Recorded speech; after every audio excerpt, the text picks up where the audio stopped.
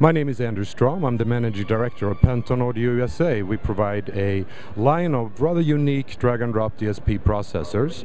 We are looking here at the UAP G2, which is a very unique product. It's a 16 I/O drag-and-drop DSP processor with a fully industry-standard component library. Everything you would see in a regular DSP processor will be in this library as well.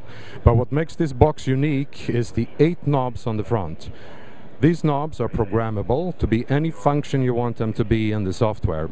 But you can also scale these knobs, so you can give your end user a ±3B feel-good control and make him happy. He wants to control the system, but of course from an installation perspective you don't necessarily want the end user to control everything. Also built into the box is 53 minutes of message storage. Each message can be activated either using a scheduler on a time-based fashion, so you could have a message playing every 5 minutes saying no smoking in the building.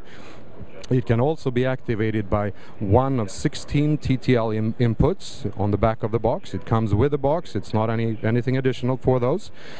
So you could have a push button, push that button and a message will be activated.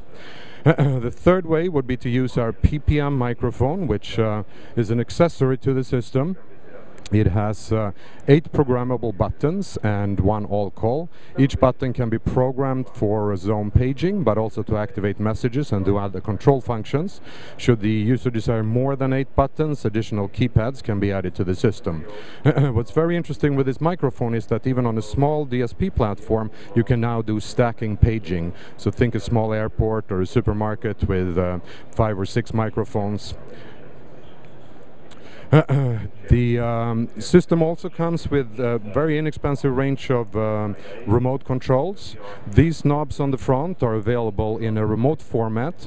For $49 you get 2 knobs on a plate. One knob is a voltage selector and the other knob is a 10K linear pot, like what we see on the front here. The voltage selector would most likely be used for source select and the linear pot would probably be used for volume, but again it's free to program any way you want.